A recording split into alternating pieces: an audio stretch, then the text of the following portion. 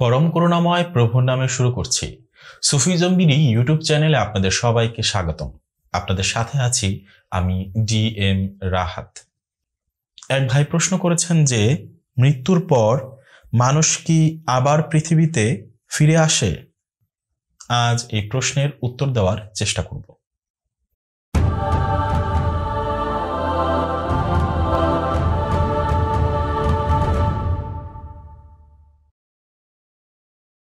মরার পর মানুষ এই পৃথিবীতে আবার ফিরে আসে কিনা এই বিষয়ে জানার আগে আমাদের প্রথমে জানতে হবে এবার আমরা কেন পৃথিবীতে আসলাম। এই যে আমরা মারা যাব, তারপর আবার আসবো কি আসবো না, এটা জানার আগে অবশ্যই আমাদের বুঝতে হবে এই যে আমরা এবার উপস্থিত আছি, এবার কেন আমরা আসলাম। এবার কেন আসলাম এই বিষয়টার উত্তর যদি আমরা পাই, তাহলে হয়তোবা আমরা এটার উত্তরও পাবো যে আগামীবার আমরা আসবো কি আসবো না, নাকি এটাই আমাদের শেষবার আসা, নাকি এই প্রথমবারই আমরা পৃথিবীতে আসলাম। কেউ কেউ বলে থাকেন আমরা স্রষ্টার ইবাদতের জন্য এবার পৃথিবীতে এসেছি, বা কেউ কেউ বলে থাকেন যে আমাদের পরীক্ষা নেবেন স্রষ্টা, তো সেই পরীক্ষার জন্য আমরা এখানে এসেছি। আর গুণীজনদের মধ্যে অনেকে বলে থাকেন যে প্রেমের জন্য আমরা এই পৃথিবীতে এসেছি। এছাড়াও আরো নানা মত পাওয়া যাবে, আর প্রতিটি মতের পক্ষেই শক্তিশালী যুক্তি ও প্রমাণ রেফারেন্স সবকিছুই সবাই দিতেও পারবে। ইবাদতের জন্য এসেছি বলা হয় এই কারণে, কারণ কোরআনে এই কথাটি স্পষ্টভাবে আছে যে আল্লাহ তাআলা মানুষকে এবং জিনকে তার ইবাদতের জন্য সৃষ্টি করেছেন। কোরআনে প্রতিনিধিত্বের কথাও বলা আছে যে স্রষ্টার প্রতিনিধি হিসেবে মানুষকে সৃষ্টি করা হয়েছে, অর্থাৎ মানুষ এসে এই ধরাধামে স্রষ্টার প্রতিনিধিত্ব করবেন। পরীক্ষার যে বিষয়টি বলা হয় সেটাও এক প্রকার ইবাদতের মধ্যেই পড়ে, অর্থাৎ বান্দাকে বিভিন্নভাবে কষ্ট দেওয়া হবে বা বিভিন্ন সুযোগ সুবিধা দেওয়া হবে।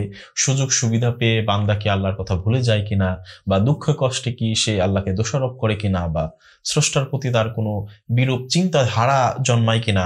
আর তাছাড়া সেই দুনিয়ায় যে কর্ম করবে এর দ্বারা তাকে একটা পুরস্কার দেওয়া হবে, অথবা কি কোনো পাপ কাজ করলে তিরস্কার দেওয়া হবে।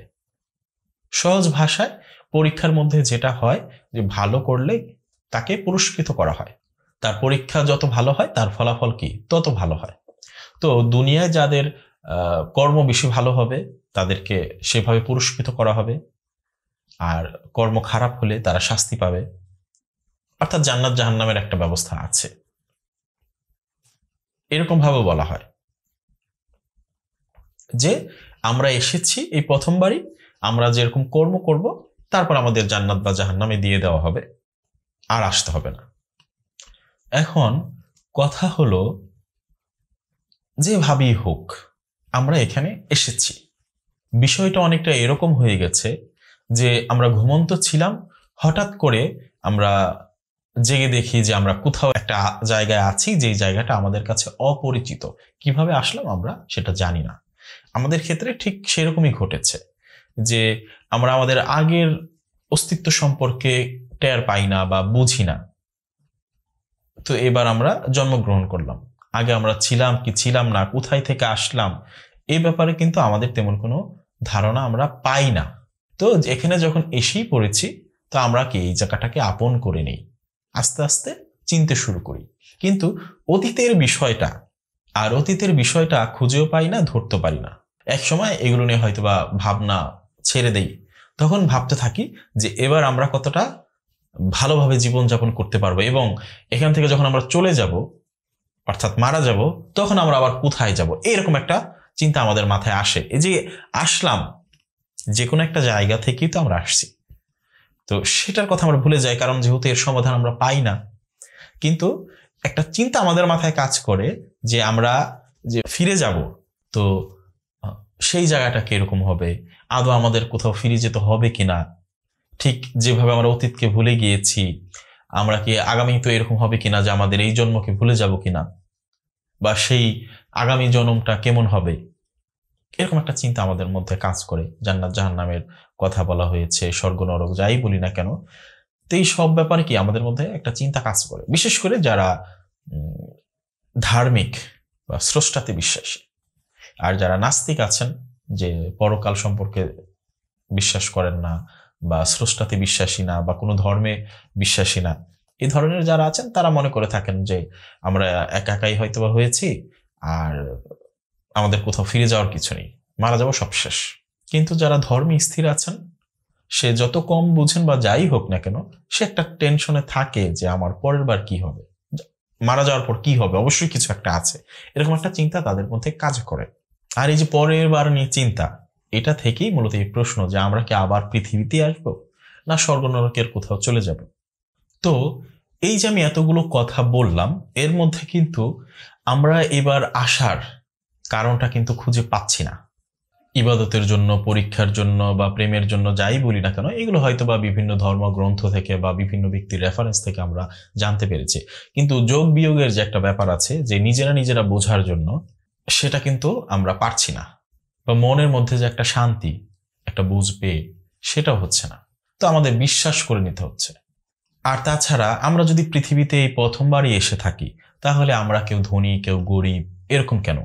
এক একজনের চেহারা এক এক রকম, এক একজনের মধ্যে এক এক রকম ত্রুটি, এর কারণ কি? সবাই কেন একরকম নই? এরকম একটা প্রশ্ন কাজ করে। যদি আমার আগে কোনো কর্ম না থেকে থাকে, হুট করে যদি আমি এখানে চলে আসি, সেক্ষেত্রেও তো প্রকৃতির সবকিছু একরকম হওয়ার কথা।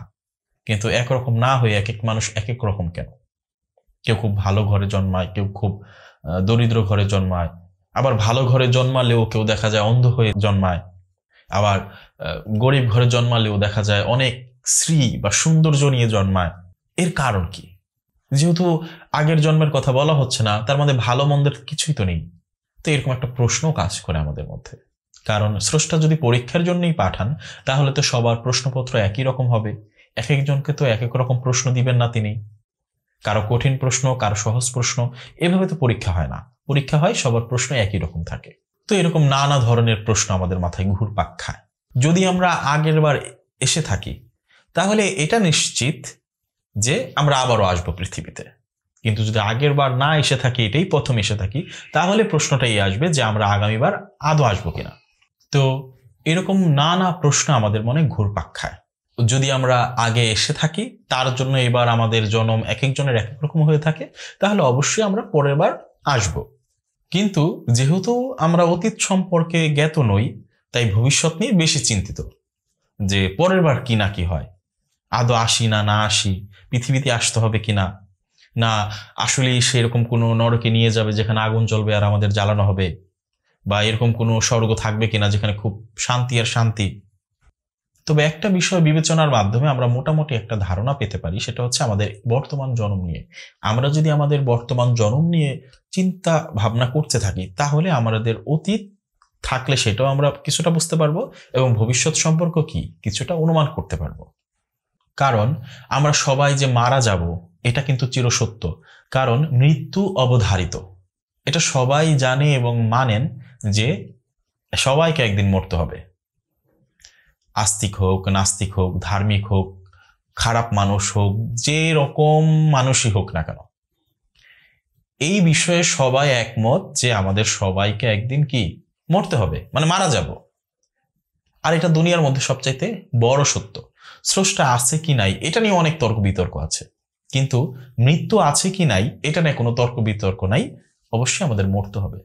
তো মরে গেলেই সব শেষ, না আবার পরের বার কোনো কাজকর্ম আছে আসবে, বা জান্নাত জাহান্নামের ব্যাপারটা যেটা বললাম, যে নাস্তিকরা মনে করেন যে পরের বার আর কিছু নাই, আগেও ছিল না, পরের বারও নাই, এইবারই সব শেষ।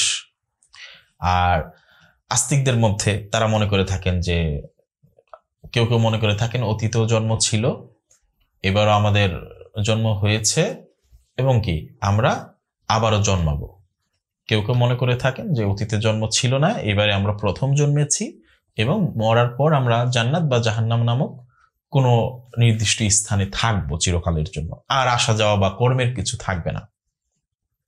তবে আত্মজ্ঞানীরা এটা মনে করে থাকেন যে, যেহেতু আমরা এবার এক একজন এক একভাবে জন্মেছি, কেউ ধনী কেউ গরিব, কারো চেহারা এক একজনেরটা এক এক রকম, কেউ কালো, কেউ ফর্সা, কেউ বেশি সুন্দর, কেউ কম সুন্দর, এরকম নানা ধরনের বিষয় আছে, বা কেউ জন্মান্ধ। অর্থাৎ কিছুটা বিভেদ পার্থক্য রয়েছে, ভেদাভেদ দেখা যায়। যেহেতু এই ভেদাভেদ আছে আর স্রষ্টাও নির্দোষ, তাহলে অবশ্যই আমাদের অতীতে কোনো জন্ম ছিল যেখানে আমরা ভালো মন্দ কর্ম করেছিলাম, যার ফলস্বরূপ এবার আমরা এক একজন এক এক রূপে জন্মগ্রহণ করেছি। কর্ম অনুযায়ী ধনী হয়েছে, কেউ বড়লোক হয়েছে, কেউ বেশি সুন্দর হয়েছে, কেউ কম সুন্দর হয়েছে, কেউ রাজার ঘরে জন্মেছে, কেউ গরিবের ঘরে জন্মেছে, কেউ জন্মান্ধ হয়েছে। এগুলো সব হয়েছে আমাদের অতীত কর্মের কারণে, যার একটা ফলাফল স্বরূপ আমরা এবার এভাবে জন্মগ্রহণ করেছি। আর এবার আমরা যে কর্ম করব তার উপর নির্ভর করবে আমরা আগামীবার কেমন জন্ম পাবো। অর্থাৎ আমরা আবার পৃথিবীতে ফিরে আসব। আমরা পৃথিবীতে ছিলাম, সেই কর্মের কারণে আবার এই পৃথিবীতে এসেছি, এবং কি এই কর্মের ফলাফল পাওয়ার জন্য আবার পৃথিবীতে আসব। আর এটিই হচ্ছে প্রকৃত সত্য। কারণ যদি আমরা পূর্বে না আসতাম, তাহলে এবার আমাদের মধ্যে এই ভেদাভেদ দেখা দিত না। কারণ যারা বলছেন পরীক্ষার জন্য, তাদের এটা মাথায় রাখতে হবে, সব পরীক্ষার প্রশ্নপত্র একই রকম হয়, প্রশ্ন এক একজনেরটা এক এক রকম হয় না। যদি এটা হয়ে থাকে তাহলে আমরা কি সবাই মিলে পরীক্ষককে গালাগালি করতাম?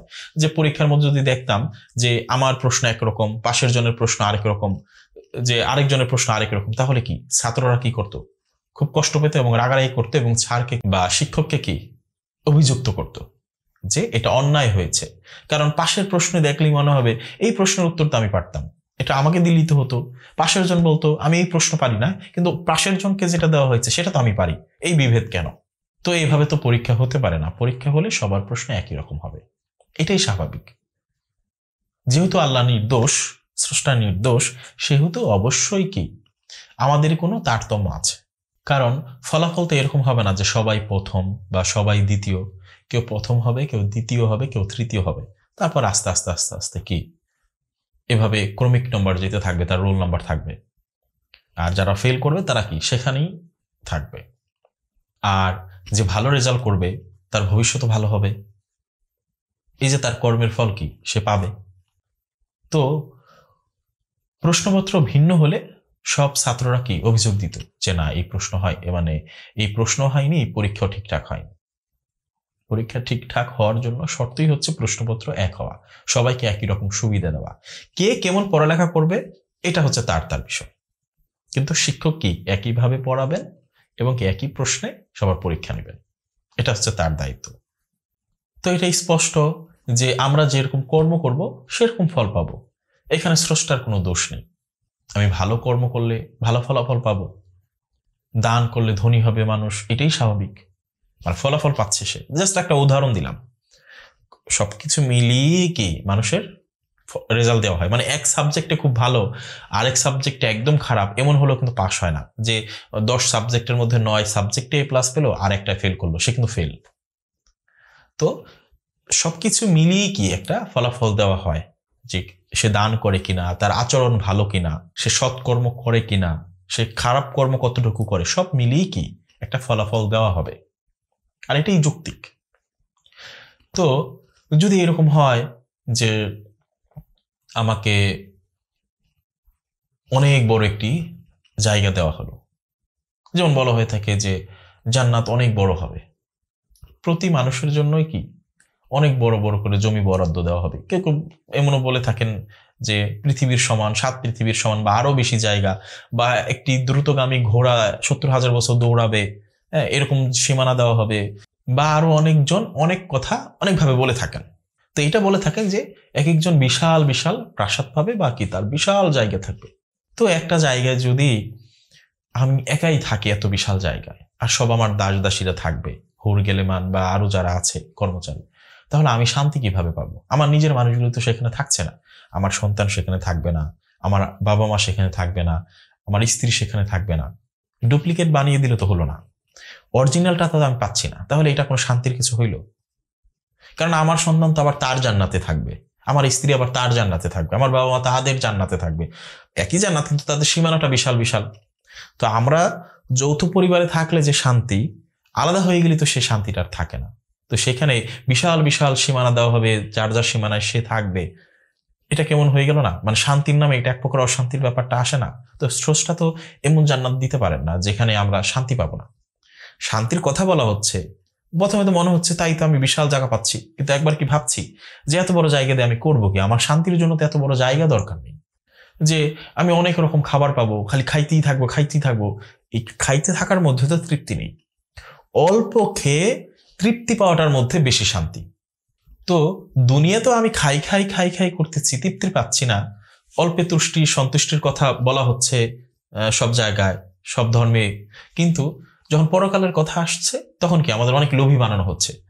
অনেক রকম খাবার দেওয়া হবে, সেটা আমি খাইতেই থাকবো বিভিন্ন রকমের। কেন? আমি যদি অল্প খাবার খেয়ে তৃপ্তি পাই, সেটা কি বেশি ভালো না? এই যে বেশি পাওয়ার নেশা, এটা যদি আমার মনের মধ্যে থেকে দূর হয়ে যায়, সেটা তো আমার জন্য আরো বেশি শান্তির। আর এটাই তো প্রকৃত সত্য, যে অল্পে তুষ্ট থাকা। অল্পে তুষ্ট না থেকে খালি অনেক লাগবে, এটা তো ভালো কথা না। জান্নাত হচ্ছে শান্তির জায়গা, স্বর্গ হচ্ছে কি শান্তির জায়গা।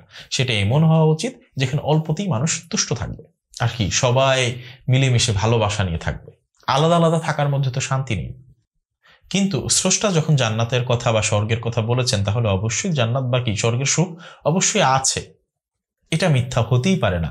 কিন্তু এটাও সেই সাথে স্পষ্ট, যেভাবে জান্নাতের বর্ণনা করছেন ধর্মগুরুরা, সেটা মূলত জান্নাতের কথা নয়, কারণ সেটাও এক প্রকার অশান্তির মধ্যেই মানুষকে ফেলে দিচ্ছে। প্রকৃত জান্নাতের কথা তারা জানে না। জান্নাত তো অবশ্যই আছে, যেটা চির সুখের স্থান, কিন্তু তারা যেভাবে জান্নাতের বর্ণনা করছে সেটা প্রকৃত জান্নাত হতে পারে না। তারা একটা ভুলভাল গল্প শুনেছে, বা স্রষ্টার কথার ভাব বুঝতে পারেনি, তাই তারা এভাবে বলছে, যার ফলে মানুষ প্রকৃত সত্যটা পাচ্ছে না। কারণ আমি যদি কোনো ভালো কাজ করি, তাহলে স্বাভাবিকভাবেই আমি চাবো মানুষের কাছ থেকে আমি যেন ভালো ব্যবহার পাই। এখন আমাকে এমন একটা জায়গায় নিয়ে যাওয়া হবে যেখানে কোনো মানুষই নেই, তো আমি একা একা কিসের রাজা, একা একা কিসের শান্তি? চাকর বাকর নিয়ে কি শান্তি থাকা যায়? দুনিয়াতে এরকম অনেক মানুষ আছে যাদের অনেক টাকা পয়সা কিন্তু সন্তান নাই বা আত্মীয় স্বজন নাই, তারা অনেক চাকর বাকর নিয়ে অনেক মানুষ নিয়ে একসাথে থাকে, তারা কি শান্তি পায়? শান্তি পাওয়া যায় হচ্ছে কি নিজের মানুষগুলো যখন সাথে থাকে। বা কি এই দুনিয়ার মধ্যে আত্মীয় স্বজন না থাকলেও কি, এলাকার মানুষ প্রতিবেশীরা যদি খুব ভালোবাসেন, বন্ধু বান্ধব যারা আছেন তারা যদি খুব ভালোবাসেন, তখনই কি একটা শান্তি পাওয়া যায়। তো ভালো কর্মের দ্বারা যদি এইভাবে ফল পাই যে আমি অসময়ে মানুষকে সহযোগিতা করলাম, আমার অসময়ে মানুষ আমাকে সহযোগিতা করলো, এটা এক প্রকার প্রশান্তি। চিন্তামুক্ত থাকা যায় যে না, সবাই আমার সাথে আছে। এভাবেই কি আনন্দ পাওয়া যায়, প্রকৃত শান্তির স্বাদ যেটা সেটা পাওয়া যায়। ওই নির্দিষ্ট একটা জায়গায় থেকে অনেক চাকর বাকর থাকবে, অনেক খাবো, এর মধ্যে প্রকৃত শান্তি পাওয়ার কথা না। কারণ শান্তি একটা আলাদা বিষয়। মানুষকে আমি শ্রদ্ধা করলে, ভালোবাসলে মানুষ আমাকে শ্রদ্ধা করবে, ভালোবাসবে, এর মধ্যে একটা শান্তি থাকে। একজন মানুষ আনন্দ পায়, অনেক মানুষ আমাকে সম্মান করে, ছোটরা আমাকে সম্মান করে, বড়রা আমাকে আদর করে, ভালোবাসে, একটা আনন্দ কাজ করে। কিন্তু আমার এই ভালো কর্মের বিনিময়ে আমাকে একটা নির্দিষ্ট জায়গায় আটকে রাখা হলো, বিশাল জায়গা দেওয়া হলো, সোনা দানা সব কিছু দিল, কিন্তু আমার সাথে কেউ নাই, সব চাকর বাকররা থাকবে, আমাকে সম্মান করার কেউ থাকলো না। চাকর বাকর তো এমনিতেই সম্মান করবে, সম্মান তাদের কাছ থেকে পাওয়ার বিষয় যারা আমার চাইতে সম্মানী বা আমার মতো। তখন ভালো লাগে যে না, অমুক ব্যক্তি আমাকে সম্মান করে, অমুকরা আমাকে সম্মান করে।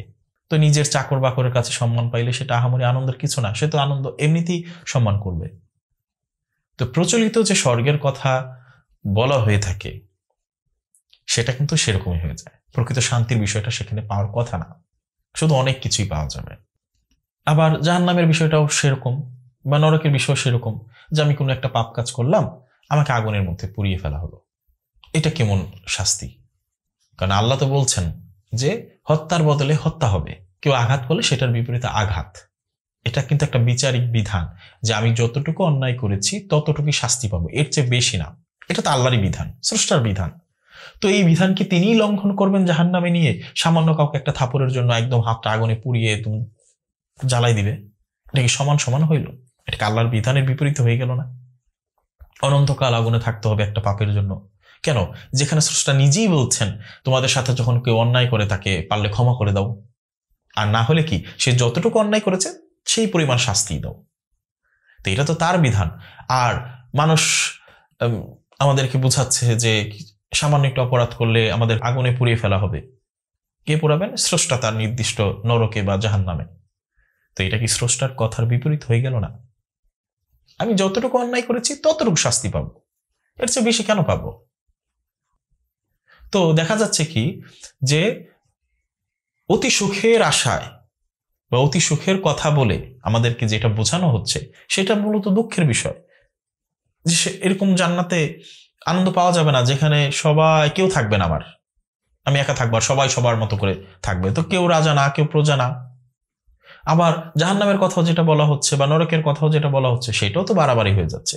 এমন শাস্তি দেওয়ার কথা তো না, ক্ষমার অপশন আছে, বা আমি যতটুকু করেছি ততটুকুই পাবো। তো এরা বুঝে হোক বা না বুঝে হোক, স্রষ্টাকে এরা দোষারোপ করছে কোনো না কোনো ভাবে, কিন্তু বুঝতে পারছে না। না এরা প্রকৃত জান্নাত সম্পর্কে বা স্বর্গ সম্পর্কে অবগত, না প্রকৃত জাহান্নাম বা নরক সম্পর্কে অবগত। আগুন কি শুধু এই আগুনই আগুন, আর কোনো আগুন নেই? আমরা যখন কষ্ট পাই তখন মানুষ বলে না যে আমার বুকের মধ্যে আগুন জ্বলছে, তো সেটা কোন আগুন? কষ্ট পেলে কি সেটা আগুন না? আগুন যে এরকমই হতে হবে এটা কেন? আর সুখ শান্তিতে শুধু খাইতে পড়তে বা ওই যে যেখানে হুরের কথা বলা হচ্ছে, হ্যাঁ, কামনার মধ্যে, এগুলি থেকে প্রকৃত সুখ? অন্য কোনোভাবে কি সুখী হওয়া যায় না? তো এটা স্পষ্টভাবে বোঝা যায় যেখানে স্রষ্টা আমাদেরকে বলছেন অল্পে তুষ্ট থাকার কথা। মহামানবরা এই কথাই বলে গিয়েছে। এখনো যারা সেই বিশাল স্বর্গের কথা বলে থাকেন যে তুমি এক একজন বিশাল স্বর্গ পাবা শুধু একার জন্য, তারাও কি অল্পে তুষ্টর কথাই কিন্তু বলে থাকেন, বা অল্পের মধ্যে সন্তুষ্ট থাকার নসিহত তারাও দেন। আবার তারাই কি কেউ অন্যায় করলে কি একজনকে বলেন তাকে ক্ষমা করে দাও, মাফ করে দাও, মহৎ গুণ। তো তাদের মুখে আবার কি সেই অতিরিক্ত পাওয়ার জান্নাত আর কি অনেক শাস্তি দেওয়ার জাহান্নামের কথা শোনা যায়।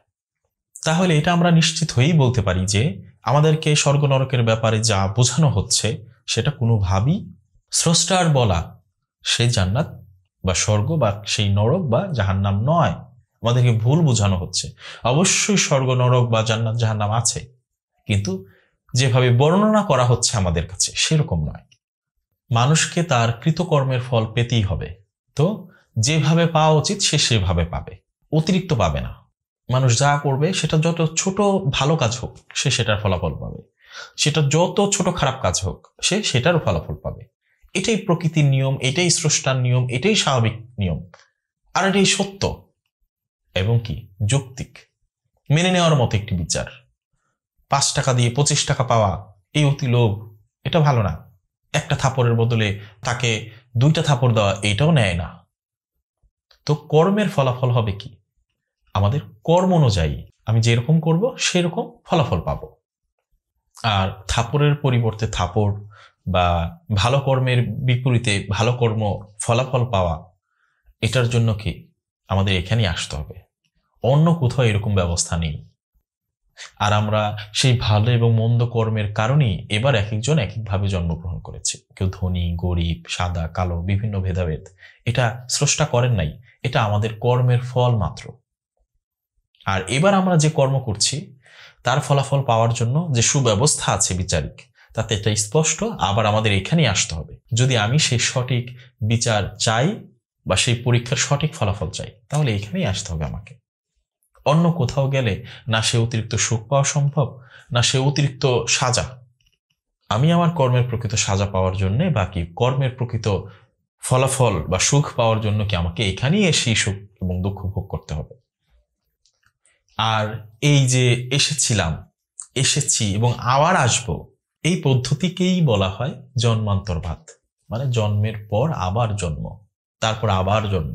অর্থাৎ আমি আমার কর্মের কি ফলাফল পেতেই থাকবো, ভালো করলে ভালো, মন্দ করলে মন্দ। আমি এসেছিলাম, এসেছি, আসব। হতে পারে আমি আরো অনেকবার এসেছিলাম, আবার আমাকে আরো অনেকবার আসতে হতে পারে, যতদিন পর্যন্ত না আমি পূর্ণভাবে মুক্ত হব। আর মুক্তির বিষয়টি আলাদা, এখানে সেই আলোচনাটা করতে চাচ্ছি না, তাহলে এই আলোচনাটি আরো দীর্ঘ হয়ে যাবে। এখানে শুধু এটাই বোঝাতে চাচ্ছি যে আমরা এসেছিলাম সেই ফলাফল পাওয়ার জন্যই, অর্থাৎ সেই কর্মের ফল ভোগ করার জন্যই এবার এসেছি, এবং এবার যে কর্ম করছি এটা পাওয়ার জন্য আমাদেরকে আবার এখানেই আসতে হবে। তবেই পৃথিবীতে আসার যত কারণ মানুষ বলে থাকে সবগুলোকে একসাথেই হয়ে যাবে। যেমন ইবাদতের জন্য আমি বারবার ইবাদতের জন্যই আসছি, পরীক্ষার জন্য হ্যাঁ আমি বারবার পরীক্ষার জন্যই আসছি, যে এবার খারাপ করেছিলাম আমাকে আবার সুযোগ দেওয়া হয়েছে, আমি আবার চাইলে ভালো করতে পারি। অতীত হয়তো বা খারাপ কর্ম করেছিলাম, তাই এবার আমি অনেক দুঃখ কষ্টে আছি, এবারও ভালো করলে আগামীবার ভালো পাবো। পরীক্ষা। প্রেমের জন্য এসেছি, হ্যাঁ এবার আমি মানুষকে ভালোবাসবো, সবাইকে ভালোবাসবো, স্রষ্টাতে বিলীন হওয়ার চেষ্টা করব, স্রষ্টার যে স্বভাব তার সৃষ্টির প্রতি সেটা ধারণ করার চেষ্টা করব। প্রতিনিধিত্বের জন্য এসে থাকলে সেটাও সম্ভব, যে এই সৃষ্টি জগতে মানুষ সবকিছুর প্রতিনিধিত্ব করেন স্রষ্টার পক্ষ থেকে। তো আমি সেটার জন্য এসেছি, আমি আবারও সেটার জন্যই আসবো, আরো ভালোভাবে প্রতিনিধিত্ব করার জন্য। কারণ আমরা কি এবার সত্যি প্রতিনিধিত্ব করতে পেরেছি স্রষ্টার? এই স্বভাব এই চরিত্র নিয়ে কি নিজেকে স্রষ্টার প্রতিনিধি দাবি করা যায়? কিন্তু স্রষ্টা তো বলেছেন যে মানুষকে প্রতিনিধি হিসেবে সৃষ্টি করেছেন, তো অবশ্যই আমাদের একসময় প্রতিনিধি হতেই হবে। তাই আমাদের বারবার আসা আমাদের কর্মের কারণে। তো আমার আলোচনার সমস্ত কথা থেকে এটাই বোঝাতে চাচ্ছি যে হ্যাঁ, পূর্বের কোনো কর্মের কারণেই বা পূর্বের জন্মের কারণেই আমরা এইবার এসেছি এবং আমাদের অবশ্যই আবার এই পৃথিবীতেই ফিরে আসতে হবে। এর মাঝে যে কবর, কিয়ামত, হাসর, এই বিষয়গুলোর হাকিকত একজন আত্মজ্ঞানীর কাছ থেকে জানতে হবে। তবেই আমাদের মধ্যে এই হাসর, কিয়ামত, পুলসিরাত, মিজান নিয়ে যে প্রশ্নগুলো জাগ্রত হবে। কারণ স্বাভাবিকভাবে যে এই কথাগুলো তো থাকবেই, যে তাহলে যদি আমরা আবার পৃথিবীতে আসি তাহলে সেই হাসর কোথায়, সেই কিয়ামত কোথায়, এরকম নানা ধরনের প্রশ্ন আসবে, সেই মিজান কোথায়। তো এগুলো সব উত্তরই একজন আত্মজ্ঞানীর কাছে আছে। যে মনের মধ্যে যে জটিল প্রশ্নগুলো আরো জেগে উঠবে তার সব উত্তরই কি একজন আত্মজ্ঞানীর কাছে পাওয়া সম্ভব। তারপর যখন নিজে আত্মজ্ঞান অর্জন করবেন তখন নিজেই এই বিষয়গুলো স্পষ্টভাবে বুঝতে পারবেন। তখন কোনো রেফারেন্স লাগবে না, কাউকে জিজ্ঞেস করতে হবে না, কোনো অনুমান থাকবে না যে এটা হতে পারে বা এটা নাও হতে পারে, এরকম কোনো ভাব আর থাকবে না। আপনি নিজেই যোগ বিয়োগ করে জন্মেছিলাম, জন্মেছি, জন্মাবো, তার মধ্যে কখন কিভাবে কিয়ামত, কিভাবে হাসর, কিভাবে মিজান, পুলসরাত, সব কিছুই কি একদম যোগ বিয়োগ করে মিলাতে পারবেন। যে স্রষ্টা যা বলেছেন সবই প্রকৃত সত্য, শুধু আমরা বুঝতে পারিনি। তাই আত্মজ্ঞান হাসিলের চেষ্টা করুন, স্রষ্টার কথার প্রকৃত ভাব বোঝার চেষ্টা করুন। আশা করি বিষয়টি বুঝতে পেরেছেন। আজ এই পর্যন্তই। ধন্যবাদ সবাইকে।